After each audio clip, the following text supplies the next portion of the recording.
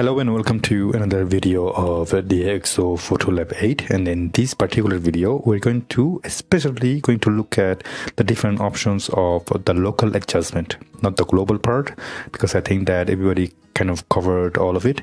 We're going to pay attention to the local adjustment, which is quite interesting because we have a lot of tools available. And I selected this video because this photo is quite busy. We have a lot of trees, lot of area, and I'm trying to pick between this image or this image because here you have the sky to work on, you have the ground to work on. To be honest with you, I think I'm going to keep this photo, use this photo as an example in order to show you the power of the Dxo Photolab 8, especially the local adjustment. So let's not waste any more time, and by the time, because you are here, you can take advantage of the description below and then click in the link in the description below in order to the tryout for yourself.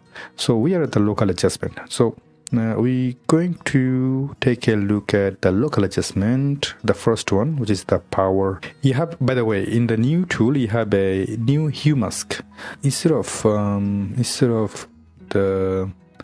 this one, control point, we're going to straight away go to the hue mask.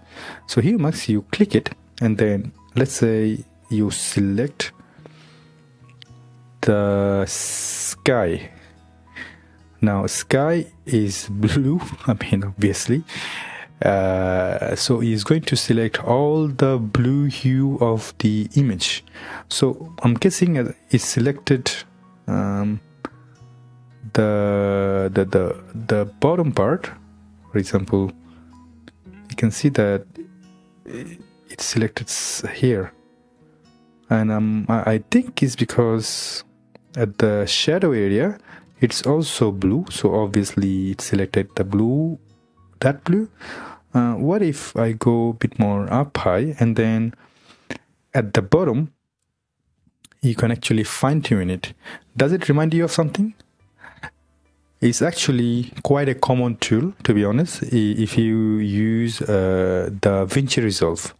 If you don't know, the VResolve is the editing software, and there I'm going to show you right now. If I click it, we're going to take some time. So in VResolve, you do have, like, even from last 5 years or 10 years or so, had some extraordinary quality of the color editing. So it does more or less the same thing, which is, let me open an image, for example, this one. This project created in an older version of the VResolve. Once you upgrade, it only can be opened. Okay, let's just upgrade it anyway. Let's not waste any more time. And I have one image available. So if I go to the color section, select the dropper, and let's say if I select the sky, there you go. That's a good example. So I'm going to open this one up. Sky, you see at the bottom it selected the hue, and if I go back to the Dxo, it has exact same tool. Now, just like the VResolve, you can fine tune it, whether go really far to have a nice fade, or be very precise. Then you can control the saturation. Let's try to saturate the hell out of this sky to show you exactly what I mean by that. So you see that it's doing a little bit of work on the sky. Same with the luminance. So probably you can go left and right and control the luminance as well. I can reset the whole thing, check the dropper, go up on the sky, and you can see that in this area, it's selected just the sky on the top. And I forgot exactly to show you in the mask directly on the image, but you get the idea. So I'm going to close it. So this is exactly what it does. So hue, you select the hue, and then you can fine tune it as you prefer.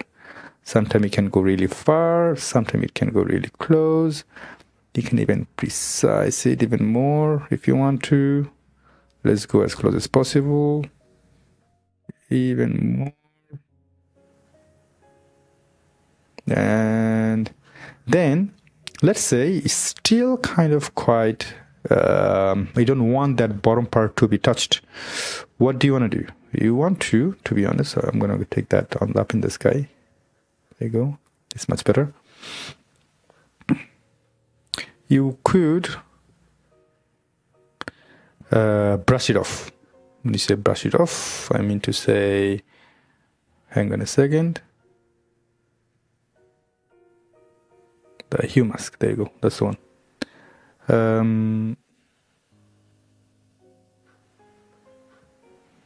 For instance, I can go even close as usual as I were. Put it a bit more on the side, and then you can select the brush and brush the floor as much as you can and as much as you want.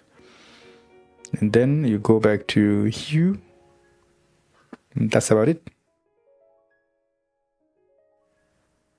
Still, you see that it's selecting the bottom part as well. So to be more precise, you can go and select it, and then even go even farther and select even more. Pretty much okay. We're going to stop there, but I think you get the idea already. So that's what you have to do in order to make sure that it is more precise, because shadow considered as blue. Now let's check it out. I'm going to go to the extreme end. So I'm going to raise the exposure. Wait a second. I'm going to turn it on. First, you have to turn it on. Excuse me. And then I'm going to raise the exposure or reduce the exposure. And you can see the difference already. Just impacting the blue, nothing else. Well, same philosophy for the bottom part. For instance, if I go at the green at the bottom, it selects all the green at the bottom. Well, and then with this slider, you can do a nice fade to make sure that it's not very weird. And that's about it. Or you can do selective like a hue.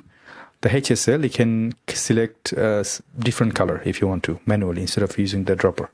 And then you can apply all the editing possible. What else do you have? You have, I'm going to delete both. Select it. I'm going to delete it both. Auto. Okay, you have this thing. I don't know. It's available in Dxo Film Pack 7 or higher. It's a mask. So you have to buy the Film Pack 7 in order to use this mask, luminosity mask. That's what I understood. That's a shame, but it doesn't really matter. Auto masks, I never understood how that works. So let's take a look. I never understood. So if I click it, so auto mask, size, eraser, select, unselect to duplicate mask. Inner circle will keep covered areas selected, and so if I do that, for instance, what happens after? I have no idea. If somebody could enlighten me, that would be nice. So if I can see it now, and then what? Here you can see the local adjustment in the image. Each adjustment has a distinct appearance that's sticking under the layer with no impact on the final result. So auto mask option. So what happens exactly? Okay, that's my question of the day. Let's do that. Okay.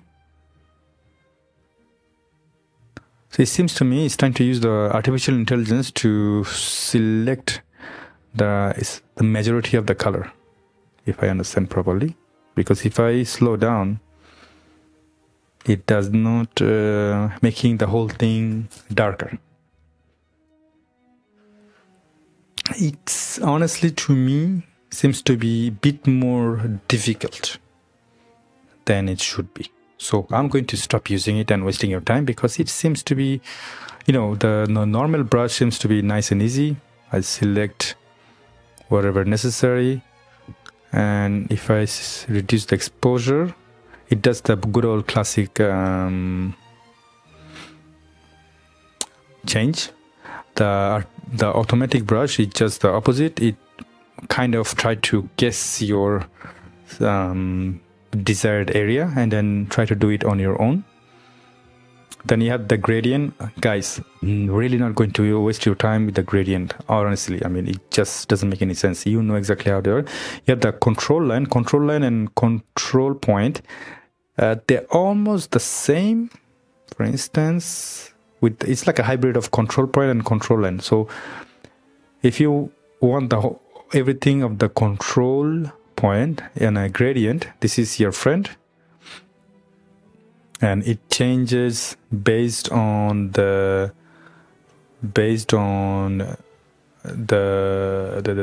hue. Obviously, wherever you're pointing at is going to select the whole part. For instance, this time is going to be focusing on the sky or blue hue, if I understood correctly. There is a dropper. I don't know why that's for. So dropper are going to help you to be even a bit more precise. There you go. So even if I go at the bottom, it's going to select the green. So you can use the gradient, but you can use the dropper to select exactly where you want to imply your majority of your editing using the control line within that zone. Kinda good, but then the gradient, it's like a gradient again, but you have a dropper essentially. That's all. But with a bit more precise, in my opinion, they shouldn't keep it. They should get rid of a gradient. They should get rid of this automatic brush. God knows, I mean, it makes the job a bit more difficult. Or you keep the auto mask and then get rid of the normal brush, because hue mask does almost everything based on the color. You know, you have three amazing tools: gradient, control point, control line, hue mask, and maybe one of the two brushes. And then you have the eraser, obviously, to get rid of your undesired area. Right, so let's get to the business. So I'm going to do that on the mountain, and then I'll do some clear view plus, micro contrast, a little bit yellow, little bit tint, slightly bit more sharpness, and that's it. And then we have what else?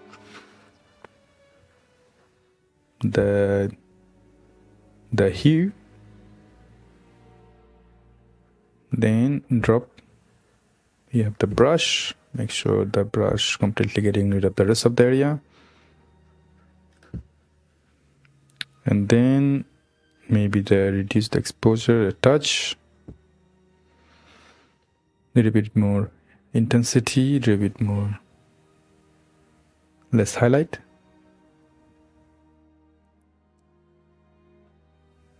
And that's it. Hang on a second.